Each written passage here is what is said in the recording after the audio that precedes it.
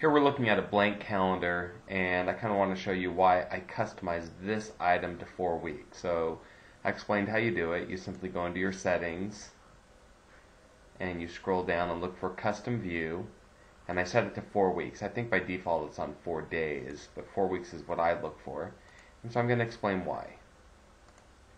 When I start using my calendar, I'm typically in a week view. We can see we're at the second half of June as I'm creating this.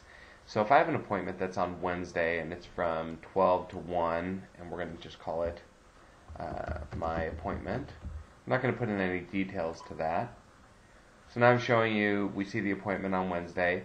If I want to move it forward a week or even 2 weeks, given the mini calendar I have here in the upper left, I can highlight the current week and drag down so that now 3 weeks are showing, and we can show my appointment or see it, and I simply drag that appointment to the date necessary. So it can be dragged virtually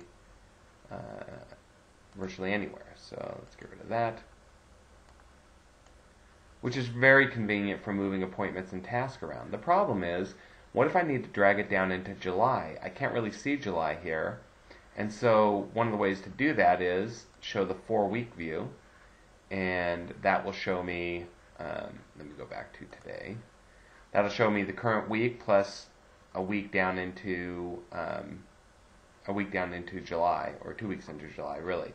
So now I can drag my appointment down there. It makes it a little bit simpler. I don't have to open my appointment and manually change the date and time.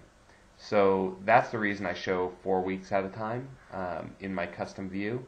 It just makes managing my appointments a lot simpler. So we can drag this back up to the 18th, go back into week view, and there it is.